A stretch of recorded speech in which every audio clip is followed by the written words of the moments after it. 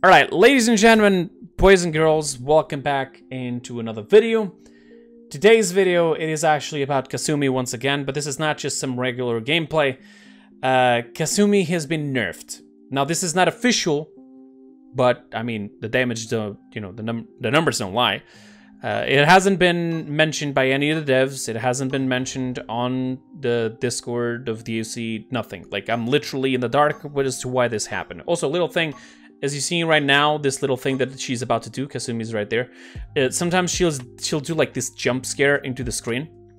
I spoke to the person who actually did the animations for Kasumi, and then she made sure that this happens around a 50% chance. So she might jump scare you or not. So it's even better because, I mean, if you're always expecting it, then you'll never care about it. Also, since I'm here, might as well just show you this new loadout that I'm working with. One of the things that I saw that was the worst with Kasumi is applying marks at the initially when everybody's dead and you have nothing. So I'm going for Surrounded by Fear. These three cards are just random, but basically sustain and some speed after my dash or my movement ability, which will work at any time, by the way. I'm gonna go for Kill to Heal. It's always good for extra sustain.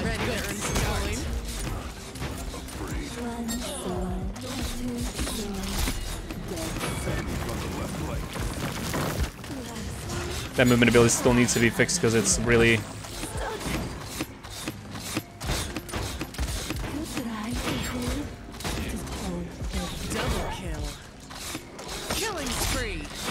Alright, as if you haven't fully noticed the nerfs, instead of the 250 that she was doing to her main fire... Let me see if it's here. It doesn't say the numbers there, but she was supposed to do 350 on the dev build. Then when PTS opened, it was supposed to be 250. That's also what they showed us, and that's also what they showed us in the showcase. And then, from yesterday to today, it has now been changed to a mere 200.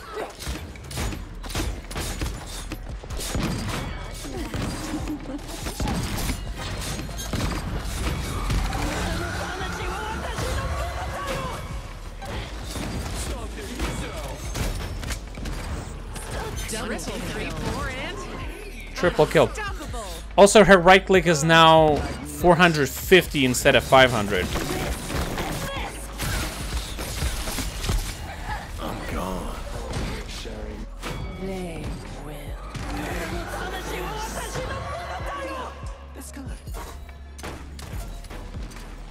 I'll go into the shooting range in just a second to show you.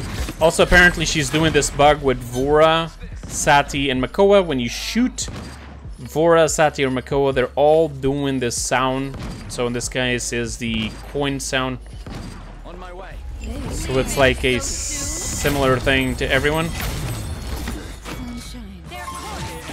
Let's get the ultimate because the ultimate is pretty powerful here. You saw there it went from one stack to 3. That's my point of this build. I got the speed also to help me out in last case scenario. Even if you were to activate it and then go back, it would still give you the speed as for your body after the movement ability has been cancelled, because it will still means that the ability has ended. You have made it manual to end, but you can still do it manually, yeah. Which is interesting. That Sati's over here. She's dead. That extra stack helps us out here.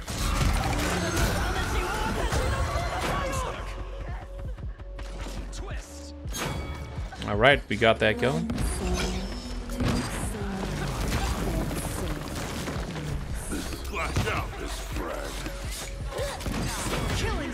So as you see there,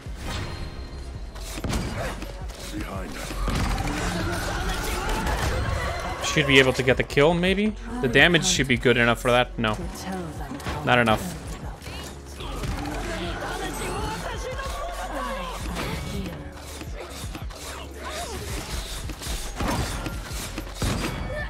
Then I'm going with the first talent, if you didn't notice that. right there so that I can have some speed. Right now I'm still trying to figure out loadouts, honestly, but this one so far is the one that I just only tested and I've been enjoying very, very much. Damage that I can output because of this speed that I can put stacks on people is way better. See what happens when you send an There we go. Now let's see how much damage and kills I did, and then we're gonna go to shooting range so I can show you what I'm talking about.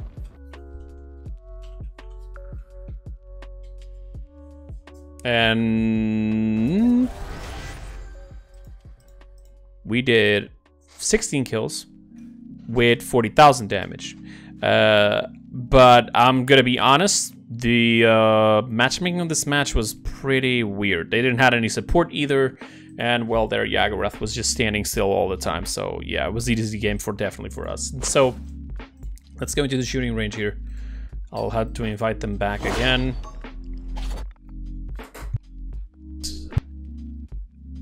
We will fight.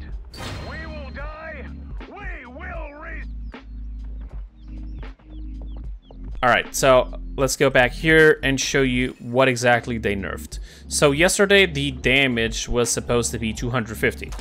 Now it's 200. You see there the two stacks because of my loadout. That's the point that I was trying to make.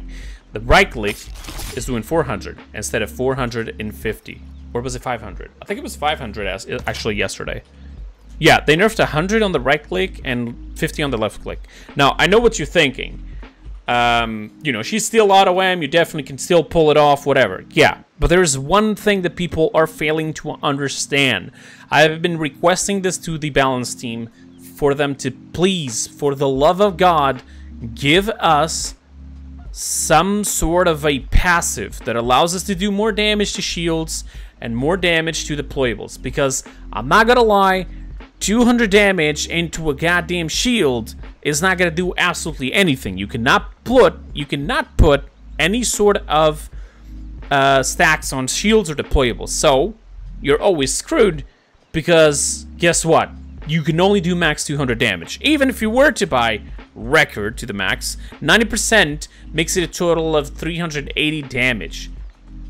380 damage to a damage to shoot shields. As you can see here, it definitely is not worth it. Not at all. If there's any sort of shields, deployables that might actually block you, if there's a Ying, if there's a IO, if there's a Barrick, if there's a Fernando, any of those, like, please, don't even bother playing Kasumi. So, yes, I am requesting them to please, for the love of God, to actually just make it a passive that once she shoots shields and deployables, to do more damage so that Wrecker and Bulldozer can actually do extra damage. So, okay, not make it total broken, just ignore deployables and shields because sometimes you have to shoot them, but to at least allow us to have a better fighting chance against it.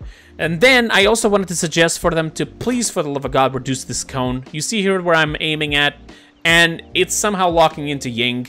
I believe they should reduce it as max as they can, because this should be almost like a hit scan, alright? It's like you're playing Andrew. It should be as precise as your reticle can be. Just make some invisible sort of projectile and keep the same animation, something like that.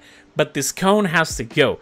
She can do very good damage without that cone, alright? I know that maybe on consoles, oh, but the console players, they have aim assist to compensate. They can definitely handle it, okay? It's going to be a hit scan for them. This one right now is possibly going to be one of the strongest champions for console. At least this is what I think, because, I mean, it is very forgiving as to your aim. Plus, it increases damage. Plus, you can disarm, fear, and you can even get an ultimate out that can hit multiple people at the same time. Alright, the only failing thing on her is her movement ability being so bad. Beyond that, I understand why they nerfed her damage, sure, but at least consider maybe reducing the cone first. That is way more important than reducing damage, okay? This is what I think. This is the gameplay that I wanted to show you, even the little loadout. If you didn't see it before, here's what it is. You can try to tweak it around, do yourself some changes. In fact, I know some people might actually end up switching this for the one with 250% HP extra. so that you can have more survivability. And that's a fun variation too. Yeah, stack it up with veteran, be stronger. But I just feel like her sustainability is pretty bad. If they were to put a 10% lifesteal on base, I would actually be okay with that. Okay, because I mean, I don't know. Her sustain is pretty bad. Even if they wanted to, I don't know.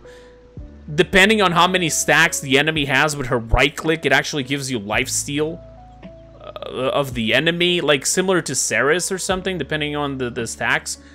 Something, because she has 0 sustainability without cards. It's absolutely disgusting. Her third talent is not actually that great, because you're literally, think about it, you're literally making your body stand still for longer. A sitting duck. It's a movement ability that should never be used in front of enemies. Okay? It's the same thing as Imani's body when she's ulting, or Yagarath when she's standing still. Standing targets are the easy ones to hit. Okay? So her movement ability is actually pretty bad. So, yeah. And also, please, for the love of God, put something in the second talent that allows us to know that we can place the traps at long range. Because if you didn't know, you can. It's right there. But it's only with the second talent. Alright, but that's it. Thank you so much for watching. I want to know your guys' opinions down below in the comments, so please go ahead and share everything you have to share about Kasumi with me.